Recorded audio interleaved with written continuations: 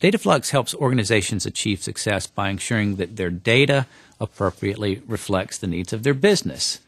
So really the best way to answer this question is to look at one of our customers. We work with a company that manages resort properties. They manage ski slopes, they manage golf courses, they manage retirement communities, and like a lot of companies in this industry, they have grown by acquiring different properties. For the longest time, this company was comfortable with having these properties managed independently. And about 3 or 4 years ago, they decided that a better way to manage their business was to understand their customer across all of these properties.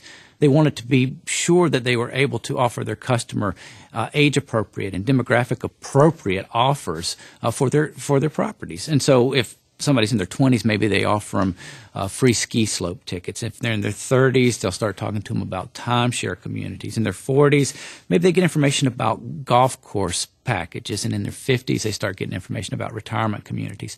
And so in order to appropriately do this, they needed to understand their customer base across all of these properties. And what they did was they took information from all the properties, consolidated it together, and created a customer master reference, which they then would send out to the individual properties and let those properties manage customers from all of the resort properties that they managed. And this worked very well. The first campaign that they did initially was able to generate $1 million revenue more than they had expected.